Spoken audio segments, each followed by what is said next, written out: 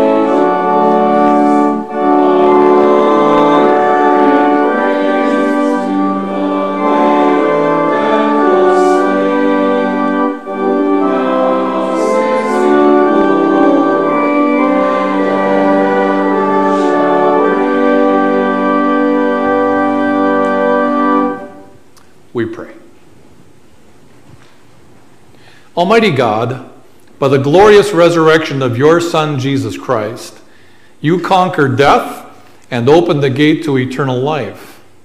Grant that we, who have been raised with him through baptism, may walk in the newness of life and ever rejoice in the hope of sharing his glory. Through Jesus Christ our Lord, to whom, with you and the Holy Spirit, be dominion and praise now and forever.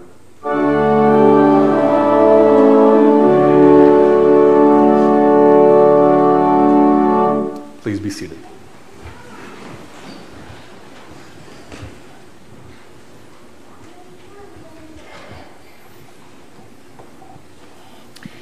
On this Easter morning, our first lesson comes to us from the Old Testament book of Isaiah, chapter 12, verses 1 through 6. God, in his mercy, gave to Isaiah this beautiful picture of what it was going to be like in the joy of forgiveness, the forgiveness that Jesus guarantees to us in Easter. We read now these words of Isaiah. In that day you will say, I will praise you, Lord. Although you were angry with me, your anger has turned away, and you have comforted me. Surely God is my salvation.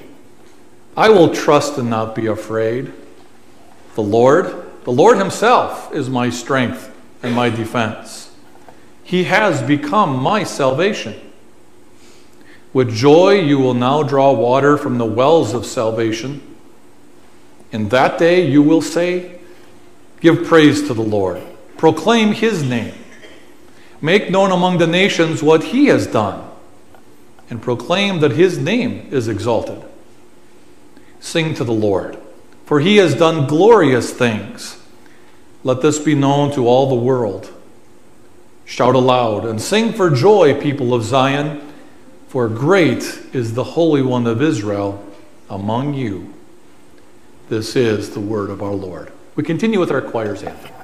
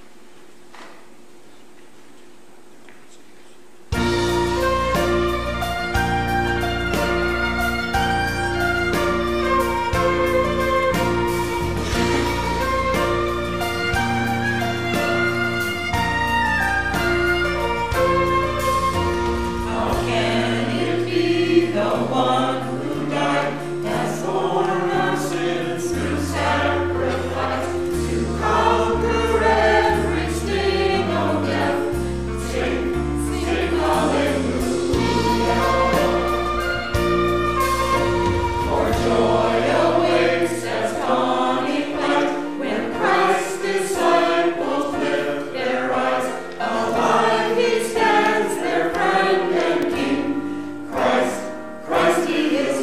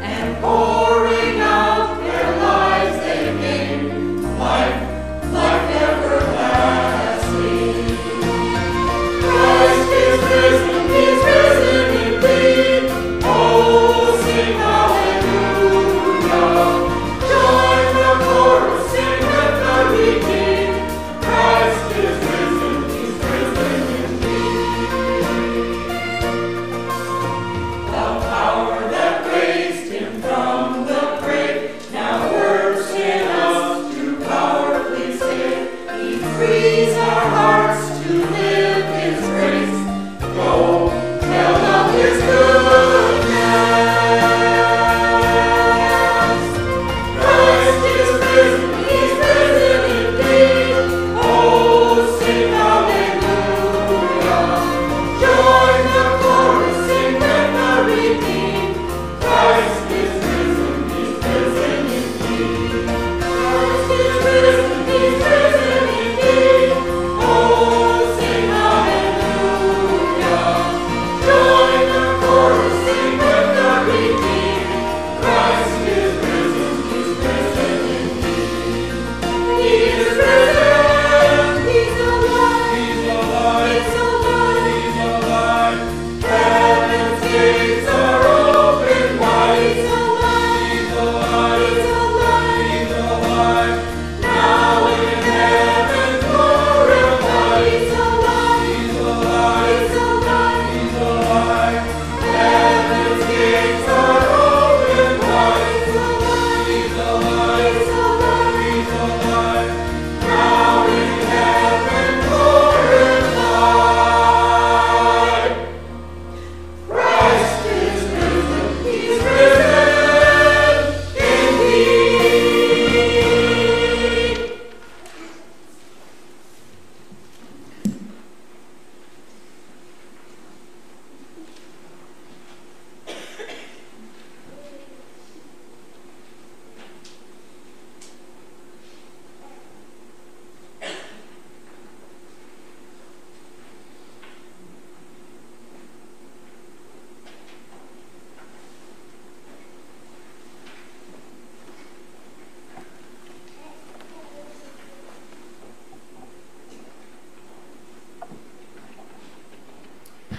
Our second lesson for our reading this morning on this Easter day comes to us from Paul's first letter to the Corinthians, reading from chapter 15, verses 51 to 57. The Apostle Paul explains to us the joy again on this side of Easter of how awesome it is that Jesus was raised from the dead. Listen, I tell you a mystery. We will not all sleep, but we will all be changed in a flash, in the twinkling of an eye, at the last trumpet. For the trumpet will sound, the dead will be raised imperishable, and we will be changed. For the perishable must clothe itself with the imperishable, and the mortal with immortality. When the imperishable has been clothed with the imperishable, and the mortal with immortality, then the saying that is written will come true. Death has been swallowed up in victory. Where, O death, is your victory? Where, O death, is your sting? The sting of death is sin, and the power of sin is the law. But thanks be to God, He gives us the victory through our Lord Jesus Christ. This is the word of our Lord. And now going back to a beautiful part of our worship service, which would be the verse of the day with the Alleluias. We omitted the Alleluias during the Lenten season to really see the somberness and the hard suffering Jesus had to go through for us.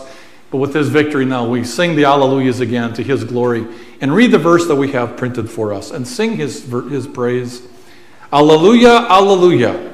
Christ is risen. He is risen indeed. Alleluia. This is the day the Lord has made. Let us rejoice and be glad in it. Alleluia.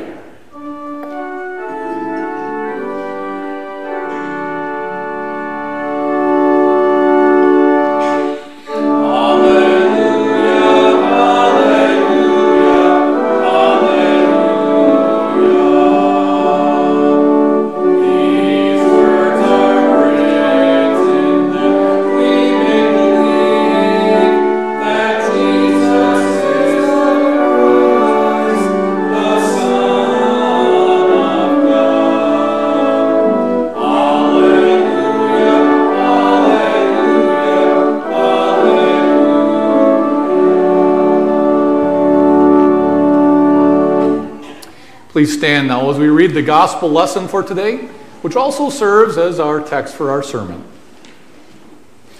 When the Sabbath was over, Mary Magdalene, Mary the mother of James, and Salome brought spices so that they might go to anoint Jesus' body. Very early in the first day of the week, just after sunrise, they were on their way to the tomb, and they asked each other, "Who will roll the stone away from the entrance of the tomb?" But when they looked up, they saw that the stone, which was very large, had been rolled away. As they entered the tomb, they saw a young man dressed in a white robe sitting on the right side, and they were alarmed. "Don't be alarmed," he said. "You are looking for Jesus the Nazarene, who was crucified. He has risen. He is not here. See the place where they laid him. But go, tell his disciples and Peter, he is going ahead of you into Galilee. There you will see him, just as he told you." Trembling and bewildered, the women went out and fled from the tomb. They said nothing to anyone because they were afraid. This is the gospel of our Lord. Please be seated. We continue with our hymn of the day. It's hymn number 160, this joyful Eastertide.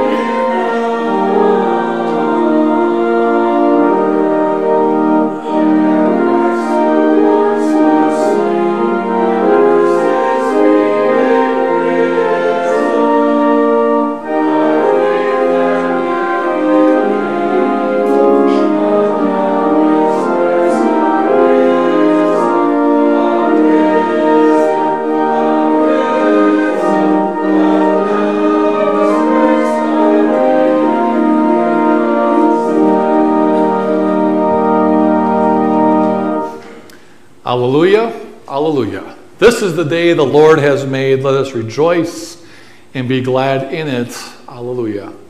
God's grace and his peace and his mercy belong to you from God our Father and from our Lord and our Savior, our victorious Redeemer, Jesus. Amen. The word for our meditation today is our gospel lesson. It's Mark chapter 16, verses 1 through 8, and includes these words that the angel said. Don't be alarmed. You are looking for Jesus the Nazarene who was crucified. He has risen. He is not here. See the place where they laid him. But go tell his disciples he is going ahead of you into Galilee. There you will see him, just as he told you." This is the word of our Lord. In the name of our Savior Jesus, dear fellow believers, redeemed and disciples of Christ, in September of 2022, there's a gentleman named Herman Williams. He was a man who was convicted of murder and was placed into prison. 30 years after that conviction, and 30 years after being put into prison, there was some new evidence, some new proof that said he didn't commit that crime. It was DNA proof. And that was all the court needed to say, "Mr. Williams, you are free to go. You are not the one who was convicted of this crime. You are released. You may freely leave the prison." You can imagine the joy of Mr. Williams' heart when finally, and he knew it, he was innocent, he could actually walk out of prison a free man. Of course, the media was there. They wanted to find out that all-encompassing question right away. The inquiring minds wanted to know, "Mr. Williams, how do you feel having been released from prison?" I think we can all guess. But what was his comment? He says, "I feel vindicated." No doubt. When we look up the word vindicated in Merriam-Webster's dictionary, the definition is this of vindication: to be free from allegation or blame. Mr. Williams hit the word dead on. He was free from any allegations, free from any blame. And there he stood as a free man outside of prison. Today's theme for Easter is vindication.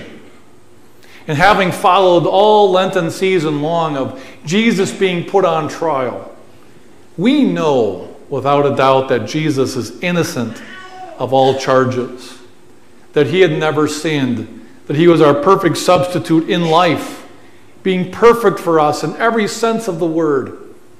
But yet God made him who had no sin to be sin for us.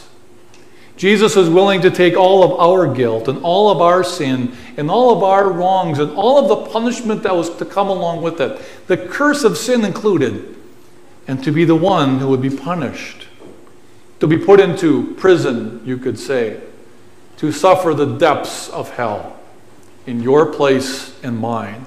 And on Easter Sunday, by Jesus rising from the dead, bursting out of the gates of the grave, Jesus could say too, don't you think? "I feel vindicated." But not in a sinful, pride-like self, but in a word that describes the joy that you and I can actually enjoy it with him. So this morning, as we take a few minutes and dive into these words that the angel said, he is risen, he is not here. In other words, Jesus is alive, he's been vindicated. May we rejoice in that vindication Jesus brings us, but may we see how it pours over into every aspect of our life, knowing that in God's eyes, for Jesus' sake, you and I are vindicated as Jesus is vindicated. That wasn't the picture, though, right away. And we go back 3 days, well, according to the way the Jewish calendar counts, 3 parts of days, and go back to Friday, because each day isn't a 24-hour period, but it's just parts of days. So Friday, Saturday, Sunday, you got 3 days ago, Jesus died and was buried, and it didn't look good. You know, the disciples were there, the crowds were there, the women who served him were there, and Jesus looked like he was guilty of everything, and he was. God caused him to be guilty for us. Not that he had guilt of his own, but he took the guilt of our sins, every one of them on his own shoulders. So in God's eyes, Jesus was guilty, and he did pay the price and the penalty for sin. He was put into the prison and suffered the eternal damnation for hell, for you and me once and for all. And again, that it was what it was. But on Easter, when Jesus rose, God was proclaiming to the entire world, without a doubt, that Jesus was now the one who paid the price, served the sentence, and is as who he says he was, the Redeemer, the Messiah, the Savior, the Lamb of God, who has taken away the sins of the whole world. Easter is God's exclamation point. Easter is God's proof to you and to me that the sins that we've committed, the ones that the whole world has committed, have been accounted for and paid for in Jesus. One of my most favorite passages in Scripture is Romans chapter 4, verse 25, where it says, he was delivered over to death for our sins, but he was raised to life for our justification. It explains everything that happened on this holy weekend. Where on one hand, Jesus was delivered over for our sins. He was offered up as the lamb, the sacrifice. But because God accepted that sacrifice of Jesus as full payment for our sins, God's justified you and me, classifies us as vindicated, free from accusation, free from blame, free from allegation. God raised his Son from the dead.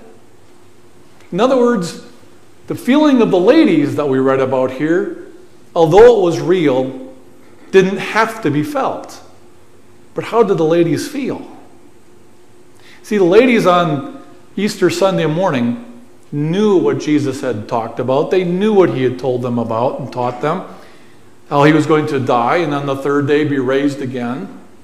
But did they believe it wholeheartedly? I mean, they saw everything up to his burial.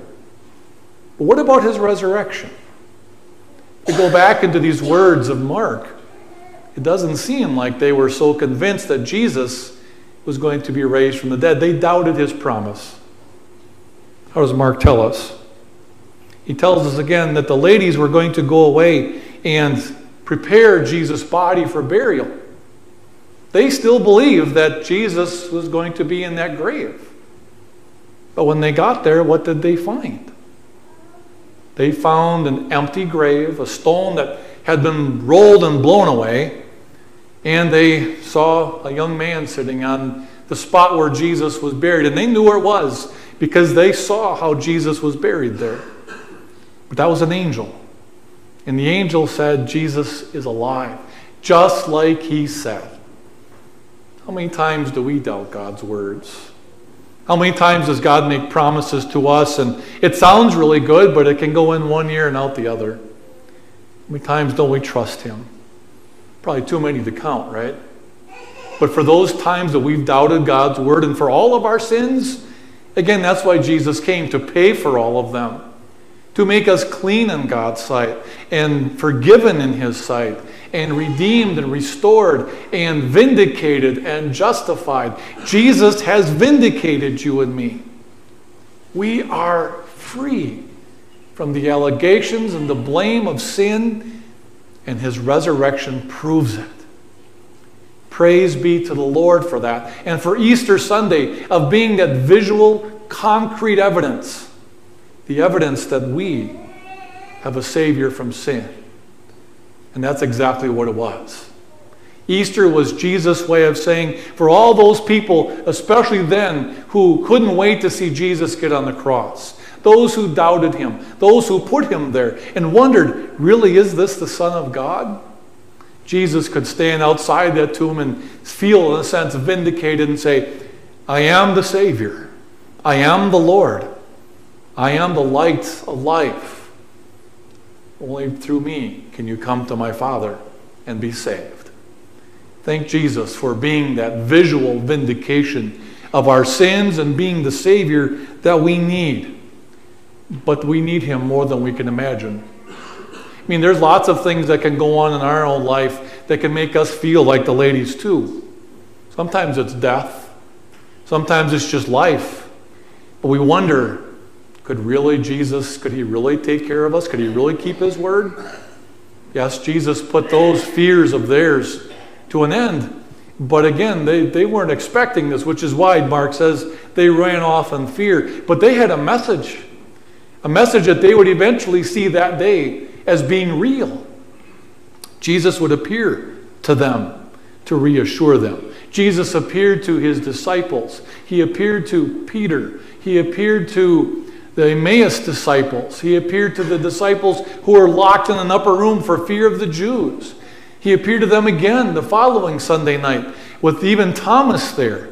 And he appeared even to 500 witnesses at one time to show himself, I am the Savior, without a doubt. With all those witnesses, who could challenge that? I mean, it's in God's Word to begin with, which is true. But all these witnesses, if they were here, could tell us the same thing. Jesus is alive. Christ is risen. He is risen indeed, and that tells us there's much more vindication for us to enjoy.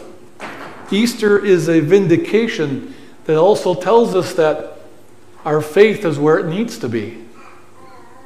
You know, where do we put our faith? Where do we put our trust?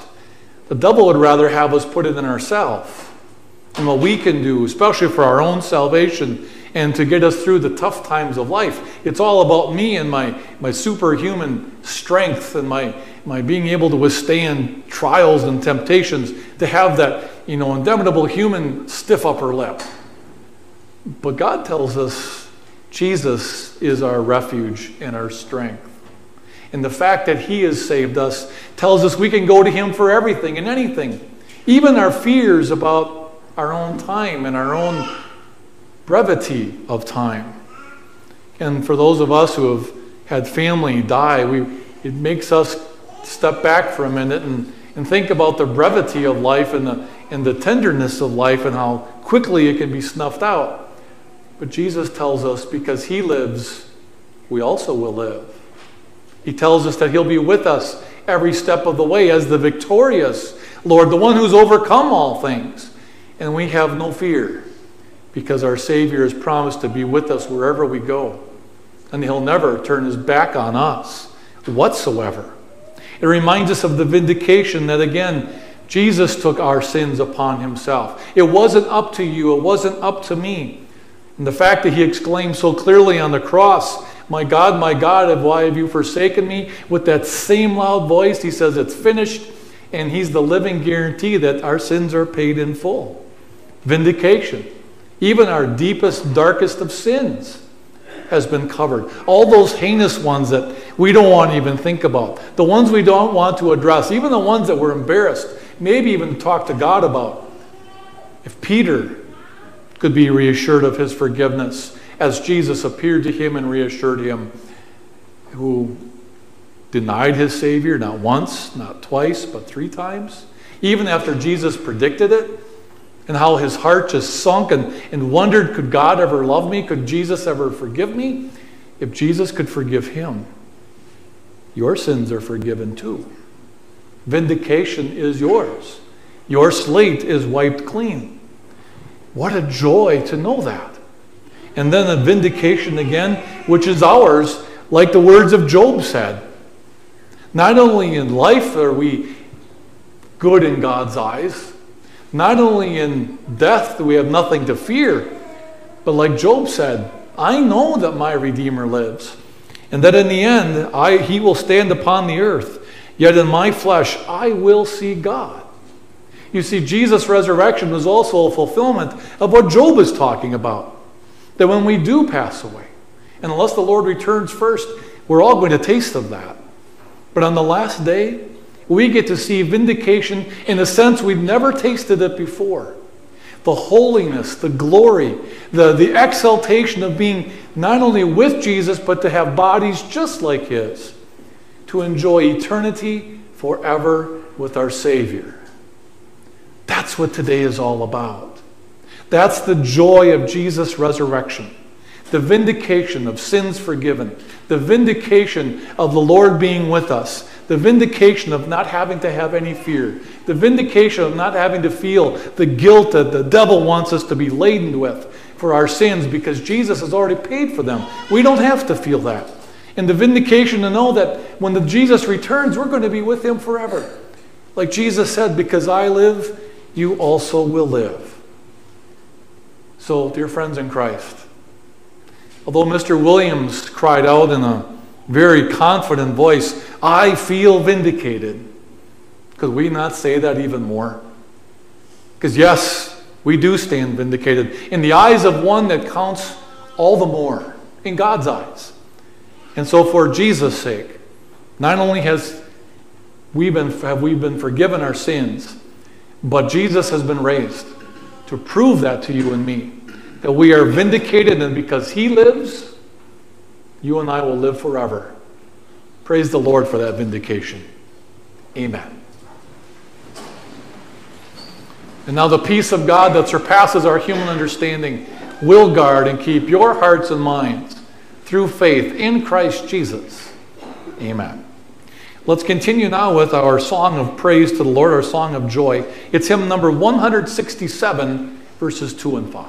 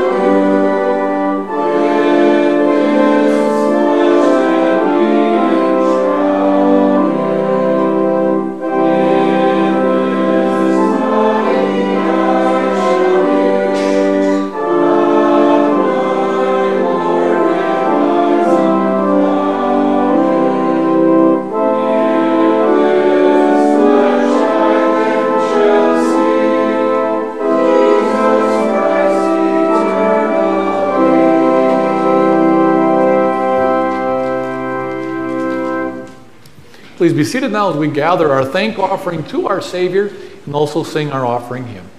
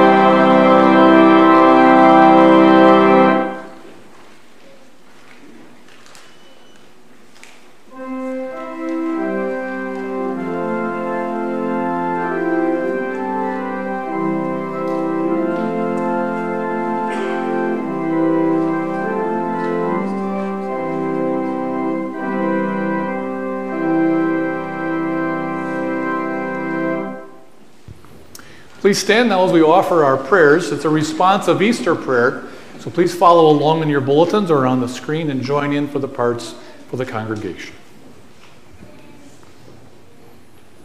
O Lord, our strength, our song, and our salvation, you fulfilled your promises by the resurrection of your Son, Jesus Christ, from the dead. Thanks be to God. You give us the victory through our Lord Jesus Christ. In your compassion, you sent Christ, the Good Shepherd, who laid down his life to rescue the lost. Drive out all doubt and gloom, that we may delight in your glorious triumph. Lift our eyes heavenward to see him who lives to make intercession for the saints, and grant us confidence in the greatness of his power. Keep before us the vision of your redeemed people, standing before your throne and singing the song of victory.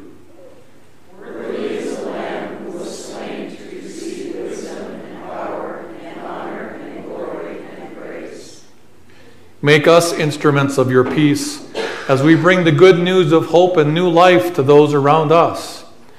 Guide us in the use of all that you have entrusted to us, our time, our talents, and our treasures.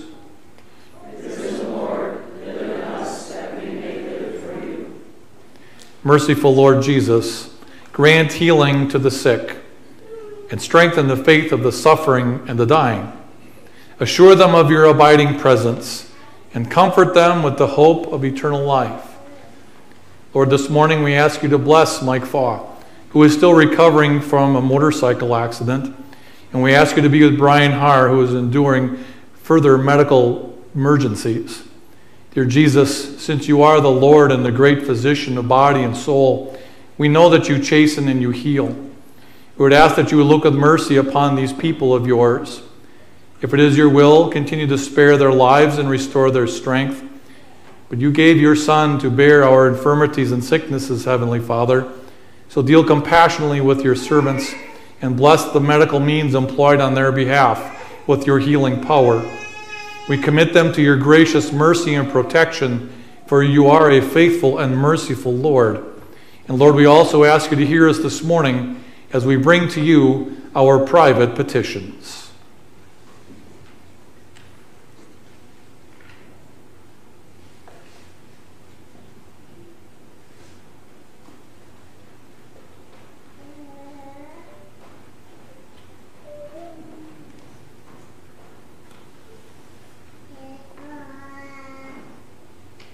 And gracious Father, you have restored to us the joy of your salvation.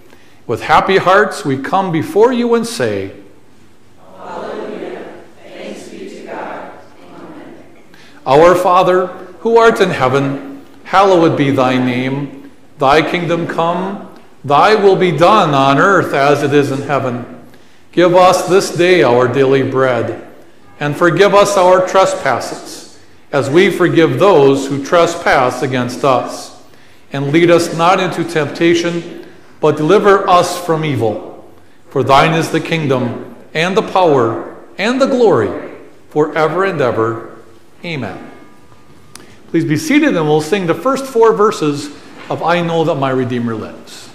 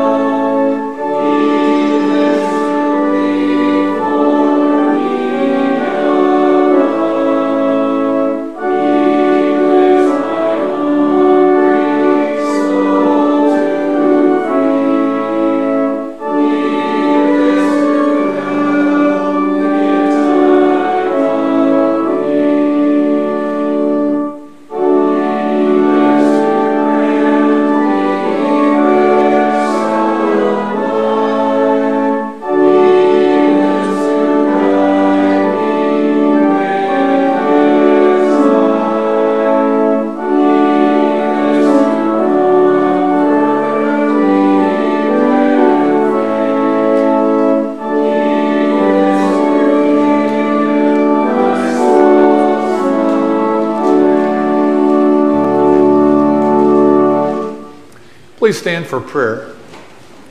Following our prayer, we'll continue with our benediction. But please note our benediction is also a hymn. It's a hymn of 3 verses. I'll sing the first verse. You'll get to sing the second verse, and then together we'll sing the third. But again, that follows our prayer. Almighty God, we thank you for teaching us the things you want us to believe and do. Help us by your Holy Spirit to keep your word in pure hearts, that we may be strengthened in faith, guided in holiness, and comforted in life and in death. Through Jesus Christ our Lord, who lives and reigns with you in the Holy Spirit, one God, now and forever.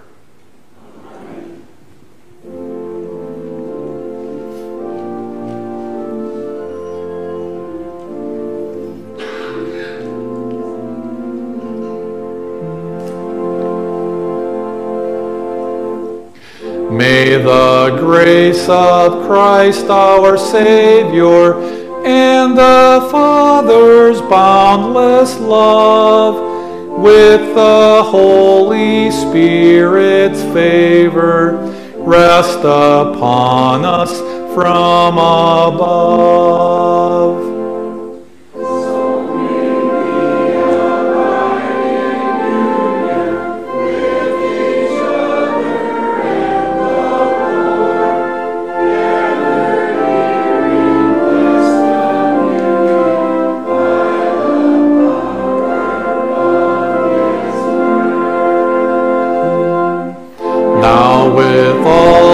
Saints in heaven, thanks and praise to you we sing.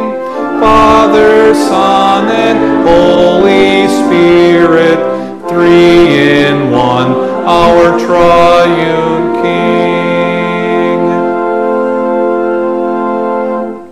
Please be seated as we conclude our worship with the final 4 verses of I Know That My Redeemer Lives. Let's stand to sing verse 8.